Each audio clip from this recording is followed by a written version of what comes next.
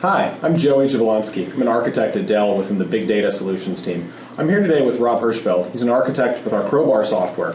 Rob and I are going to walk through the series of steps necessary to utilize Crowbar to deploy Hadoop within a cluster for utilization and running MapReduce jobs and storing unstructured data. We're going to jump through a series of steps within the Crowbar software, within the UI, showing how to configure, how to deploy the Hadoop environment, as well as how to test at the end and show that it is operating correctly. Thanks, Joey. And I should note that we already have gone through a series of videos showing you how to build the open source version of Hadoop on CentOS and also how to actually deploy it to get to this state. So there's a couple of videos before this, but this is a great place to start if you just want to see how we're running Hadoop. So where we left off from the install video to just get Crowbar up and running was we built the system up. This is the nodes view, so you can see that we've got a system admin's the Crowbar node, and then we've got 4 nodes here that are basically just ready to go. They have the base CentOS on them. They have the Chef client running so we can deploy things, but we haven't deployed anything at all on them. And with the way Crowbar works is we can jump in here and see all the pieces and parts and what's going on. The real meat of what's going to happen is going to happen under the bar clamps pieces, and I'll step into all bar clamps, and then you can take over when we look at the Hadoop one specifically. Bar clamps are the way that Crowbar modularizes functionality, so everything in Crowbar is set up as a bar clamp. We have a lot of videos on that, so I'm not going to dwell on bar clamps and how they work. There's a lot of different pieces in it, and one of the things we added in this last release was the ability to have a selected version, so you don't have to see all that clutter when you go to deploy Hadoop. And this is where I turn it over to you to help guide us through that Hadoop deploy. Absolutely. If you could bring up the slide I sent you earlier relative to the different types of Hadoop nodes. So within a Hadoop environment, it's very common that we have different types of systems doing different types of work. The 3 main types of nodes that we're going to be deploying today are what we call a master node. Master nodes are going to run both the name node functionality and the job tracker within the Hadoop environment. We're also going to be deploying what we call edge nodes. Edge nodes are going to be utilized for running external services, for accessing the Hadoop environment from outside, just a general place for running applications within the Hadoop space. We're also going to be deploying what we call slave nodes. Slave nodes are what tend to be most numerous in Hadoop environments, and they contain both the data node functionality, essentially where you're going to be storing all of your distributed data, as well as the task tracker, the functionality that allows you to run distributed jobs on top of the data in your environment. If you want to go back to the bar clamp screen. So within the Hadoop context of Crowbar, we've built a series of bar clamps specifically for deploying core Hadoop as well as some of the tools people utilize with Hadoop on a regular basis. The Hadoop bar clamp listed at the top of the list is going to be utilized to deploy the core Hadoop functionality, the data nodes, the slave nodes, the task tracker, the job tracker, and all the libraries necessary. We also have a bar clamp for deploying Zookeeper and Hive and Scoop. These are 3 very commonly used ecosystem components within the Hadoop space.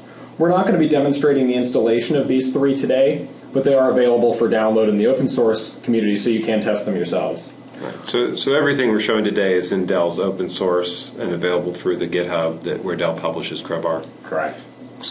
And finally today we're going to be deploying the Pig bar clamp as well. Pig is a high-level language for creating and running MapReduce jobs within Hadoop. We're going to be deploying Pig mainly to show the operation of the Hadoop cluster. Pig is a very good tool to test and ensure that the cluster is working as designed and that you deployed it properly at the end of the process. Cool. Let's get started. Excellent. So the first thing that we're going to do, and this is normal Crowbar operation, is we're going to build, the bar clamp for Hadoop has the template of how you deploy Hadoop, all the knowledge and libraries and things like that, but it's just a template. So to actually turn that template into something we can deploy, we need to create a proposal. So it's very simple. I can just expand here, create a proposal. That process is going to take me to an editing screen for the Hadoop proposal. And wow, the Hadoop proposal is unique in the number of settings and configuration options that it exposes. It's a lot of different choices here. There is. The configuration and deployment of Hadoop is not an easy task. There's well over 300 different configuration parameters. As part of the bar clamp, we've set defaults for all of these so that when you do deploy them in your environment, you can know that after the deployment, things will be working operationally. There's also a lot of tuning that can be done after the fact to optimize performance by setting various settings differently. Wow, I'm glad we don't have to go through these line by line. That's a lot of options. But to me, that's one of the things that helps underline the power of Crowbar. Right, we have something that works by default right out of the box, but you can tweak and tune it. It's not set to your environment. Networking can be changed, VLANing, all sorts of different things, and it's not limited to Dell hardware, of course. Exactly. And Crowbar is very powerful in the sense that we make a lot of recommendations based on Dell best practices and community best practices, but every single one of them is tunable. We don't force the user of Crowbar into any specific setting or configuration. Makes a lot of sense. So in this case, these are the nodes that we have available in the system. And then Crowbar's already made some recommendations. So it's already picked a master node, secondary name node. Looks like it puts that on the admin server. So that's basically a passive, a backup server. It makes a lot of sense to use it like that. And then we've got these slave nodes and edge nodes. So it looks like we have enough capacity to run pretty much every role that's necessary to run Hadoop with this system. Exactly. And Hadoop's quite flexible. If you're deploying smaller environments that you're just using for testing or developing new applications, these services can be combined onto fewer systems. Or if you're deploying larger environments, they can be separated out for much larger scale. Cool. So one of the things that we can do with Crowbar is choose which nodes get deployed. In this case, the layout looks pretty good, but normally I can just drag and drop these nodes around and change things out. So if everything looks good, we can just apply that proposal. When we apply it, Crowbar is going to go through and actually make some choices about how this is going to be deployed. It'll set everything up like that. It's going to turn over and start this proposal going. So this proposal is now becoming an active proposal. It's processing it. And over here with the nodes, the nodes are going to be remaining in ready state. So you'll see the nodes. These guys aren't going to change right now. We're actually about to change, add some your UI context. So when a proposal is being applied to a node, you'll see the same spinner. So that'll help people know that things are going on. For now, what's happening is in the background, the system's actually getting set up. So the VMs that we have running on our system, over here, once again, they're not going to look like much because the system's operating in the background. But under the cover, the Chef server is talking to the Chef client and giving it a whole bunch of instructions to set things up. One of the things that's useful to do is to show, this is the Chef server that is running behind the scenes. So these are the nodes. It's important to understand, Crowbar actually deploys a full Chef server, the open source version of Chef server, as part of their deployment, and a lot of the bar clamps are really backed by Chef cookbooks and recipes, and that does the deployment work. We don't reinvent anything. We leverage Chef as much as we possibly can. So you'll see in here the roles for setting up Hadoop are all here. These are open sourced along with everything else. So you can see how these work and operate on them. And if you find changes that are necessary or bugs or want enhancements, please, part of what we want to do is encourage the community to submit those back and help us make these stronger cookbooks, recipes, and bar clamps. It's also interesting to note part of the deployment includes a Nagios server.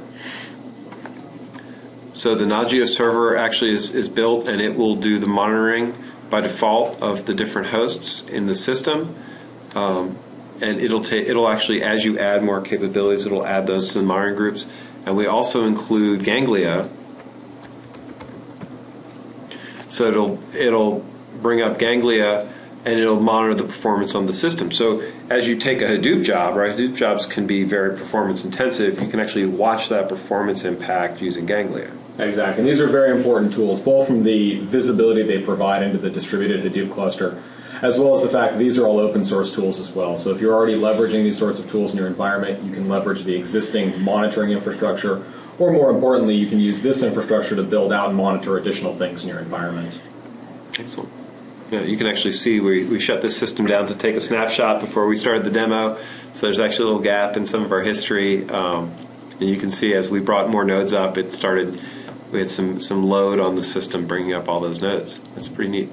So now we've got Hadoop and running. The status shows green. That means all the proposals have been applied. All the nodes are set up and reporting in. What's our next step? Well, now that we have an operating Hadoop cluster, we want to deploy some tools to use on top of it. The core Hadoop installation is really only going to install two sets of functionality. HDFS, which is the distributed file system for Hadoop, as well as the MapReduce layer, essentially the tools, the libraries, and components necessary to run MapReduce jobs on top of that file system. By themselves, those tools are not particularly useful. There's a very large ecosystem of tools that have been built around Hadoop to make it easier to use and to integrate Hadoop with other environments. Today we're going to be utilizing the bar clamp for Pig. Pig's a language for expressing programming for Hadoop environments. So we're going to go ahead and build a proposal for the Pig bar clamp and apply that as well onto the edge nodes.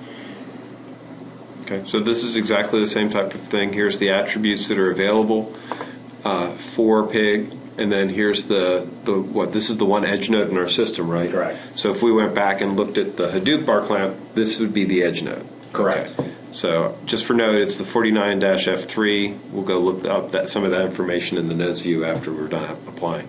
So I can just apply and we're ready to go? Exactly. It'll install the necessary binaries, lay out the appropriate configurations so that next time someone logs into the edge node, they're able to run Pig and write jobs for MapReduce. Cool. Let's go back over here.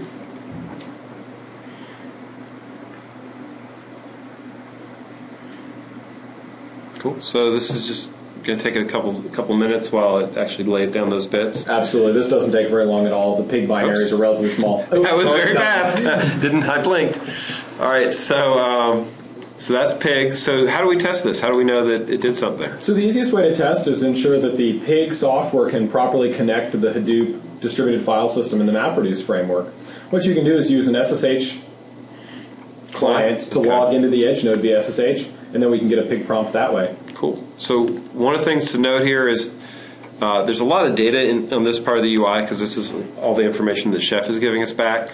I'm here. This is that node I wanted to pay attention to. And then you'll notice the client, the Pig interpreter is actually on this node, and when I click here, it'll highlight which node that is. So I need its IP address on the 124 network. So I'll grab that. And let me bring up my SSH client. It's over here. So we're going to need to log in. Oops, wrong thing. We're going to need to be root on that node. So let me go set that up. And let's open that up. So here we are with our edge node SSH. It's root. Crowbar is going to be the password. That's our default. So we're in now. This looks good. And what's our first step? So now that we're on the edge node, essentially you should be able to type Pig and hit enter, and you'll get a prompt that says grunt. So we were able to successfully connect to both the job tracker as well as to the Hadoop distributed file system. By seeing that grunt prompt, it tells us that at least the connection was successful. We're now at a point that you can load data into your Hadoop distributed file system and write a job using MapReduce to analyze that data. Wow, that sounds like a big job. A little bit more than the 2 minutes we have remaining in this video, maybe? Definitely outside the scope of this, but at this point you have a fully functional Hadoop cluster you can start analyzing data, storing data on. That's pretty cool. Excellent. So to get out of this, I can exit grunt? Correct. Okay. And that'll take me back You can quit here. grunt, sorry. Oh, quit, sorry.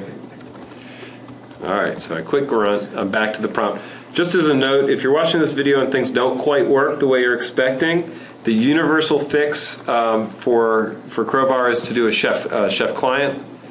What Chef client would do is Chef client will go ahead and basically rerun all the deployment, make sure that everything's right and set up, and check all the names and things like that. So Chef client run is always the first step. It's effectively like rebooting a Windows machine.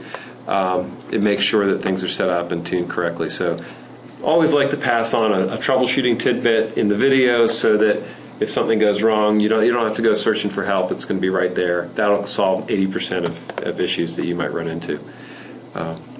Any closing comments? Definitely encourage everyone to go to the GitHub site where we have all this source code available for download. You can do your own builds, and there's a wealth of documentation on how to do those builds, how to build your own Crowbar environment, how to build your own bar clamps, and how to extend the capability we've already put out there. Excellent. And I'll note that what we've been doing is the wiki on GitHub for Crowbar is actually supporting all of the bar clamps. So you have one place to go for all the support and information that we have. So with that, happy Hadooping. Great. Thank you so much for your time today, Rob. Thank you, Joey.